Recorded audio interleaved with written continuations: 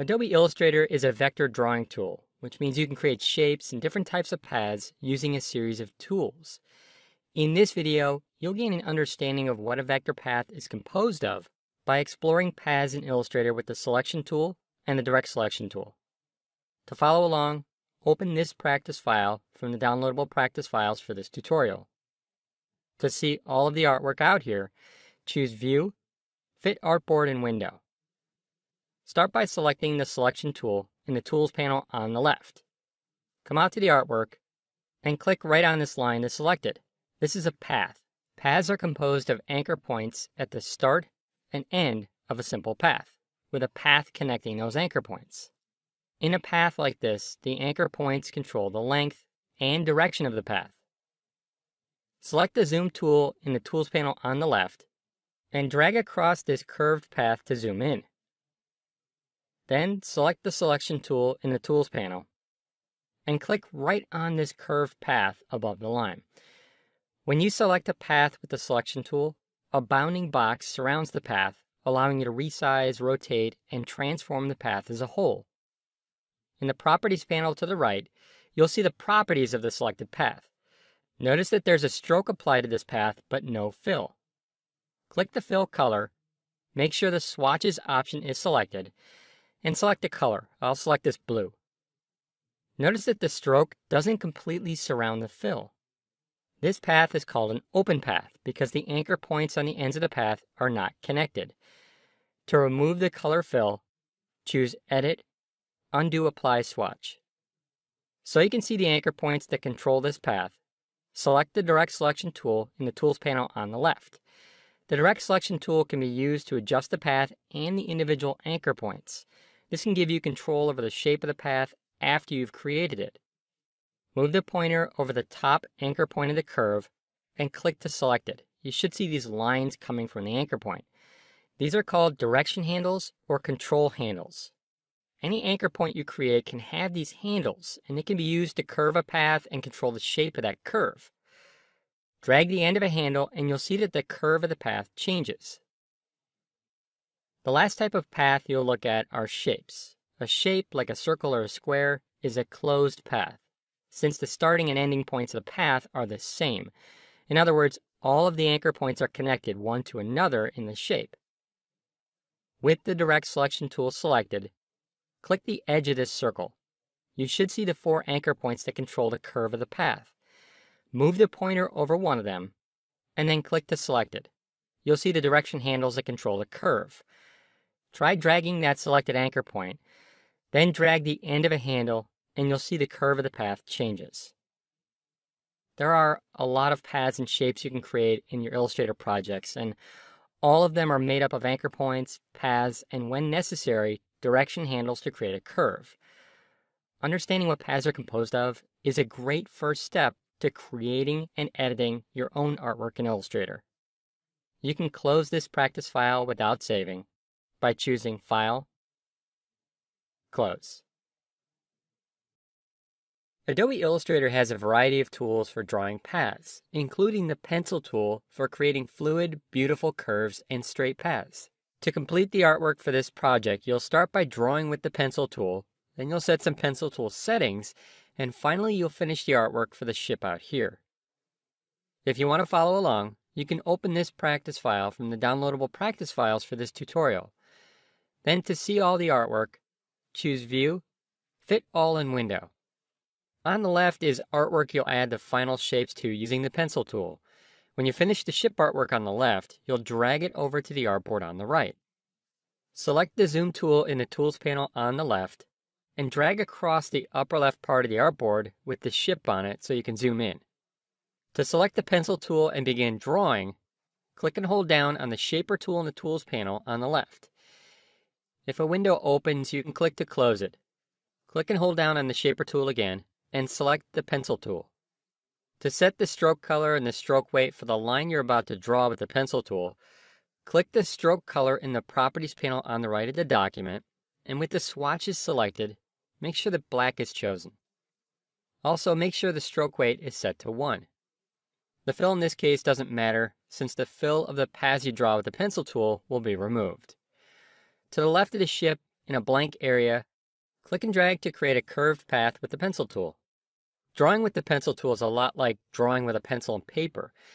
Even slight variations will show. To make paths you draw with the pencil tool smoother, you can edit the pencil tool's settings. Click the Tool Options button in the Properties panel on the right, and the tool options appear in the dialog box. Drag the top slider all the way to the right to smooth. That way the paths you draw will look smoother. Click OK, and try drawing another curved path with the pencil tool to see the effect.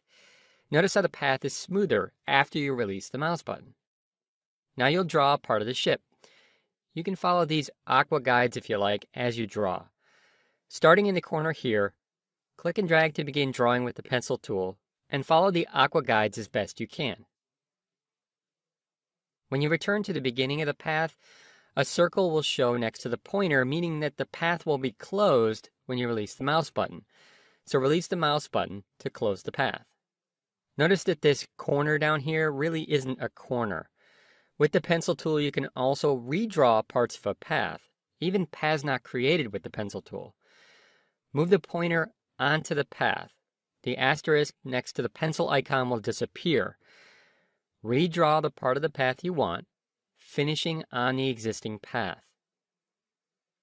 To change the color fill of the shape, click the Fill Color in the Properties panel to the right of the document.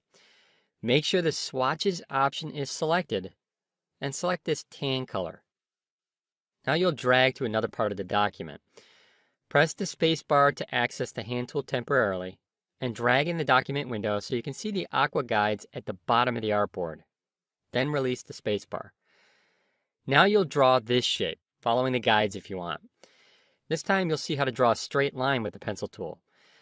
Starting here, before drawing, press the Option key on Mac or Alt key on Windows to begin drawing a straight line.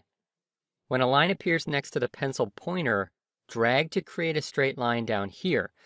Without releasing the mouse button, release the key and continue drawing along the aqua guide. When you come to the top line of the aqua guide, which needs to be straight, with the mouse button still held down, press the Option key on Mac or Alt key on Windows. Draw a straight line across the top. When the pointer reaches where you started, a circle appears next to it. Release the mouse button and then the key. To set the fill color for the shape you just drew, click the Fill Color in the Properties panel. Make sure the Swatches option is selected, and select this orange. So you can see all the artwork, choose View, Fit All in Window. To complete the artwork, select the Selection tool in the Tools panel, drag across the original two paths you created, and press Backspace or Delete to delete them. Then, drag across all the ship shapes to select them, and drag one of the selected shapes to the artboard on the right. Drawing with the pencil tool can be really fun and give you a tool for creating fluid paths easily. Like with all of the tools in Illustrator, take your time and practice creating in your own projects. You can save a copy of this file by choosing File, Save As, and make sure to give it a different name so you don't overwrite the original practice file. The curvature tool in Illustrator is a great way to create vector artwork easily. In order to create the guitar artwork you see over here on the right, you'll begin by learning about the curvature tool. Then you'll create a series of paths that make up this guitar, and finally you'll assemble the shapes in the artboard on the right. You can open this practice file from the downloadable practice files for this tutorial if you'd like to follow along. Then choose View, Fit All in Window so you can see everything out here. To zoom in closer to this purple area on the left, select the Zoom tool in the Tools panel and drag across it. You'll begin by drawing the body of the guitar here.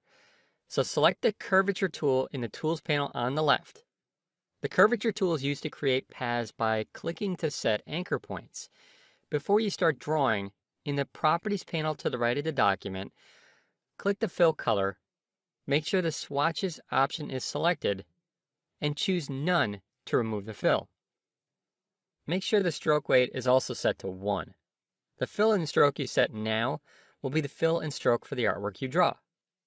The circles in the document indicate where you'll click to set anchor points for a path.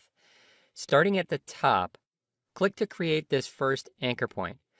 After you release the mouse button, move the pointer to the next circle and click to create another anchor point. After you release the mouse button, move the pointer away and notice that a curved path is created between these 2 points. Move the pointer around to get a feeling for how it's controlling the curve. Come to the next point and click to set it. Then move the pointer away again. As you draw with the curvature tool, you can edit the anchor points you've already drawn, maybe even moving them or deleting them. Come to the previous point you created, move the pointer over it, and click to select it. Drag that point to see how you can move them. Then drag it back to where it was. Come down here and click to create the next point, and continue clicking to create points around the shape.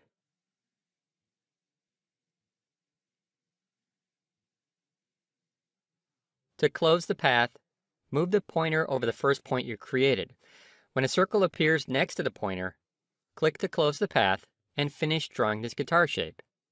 You can also create straight lines with the curvature tool. Next, you'll create the neck of the guitar using straight lines.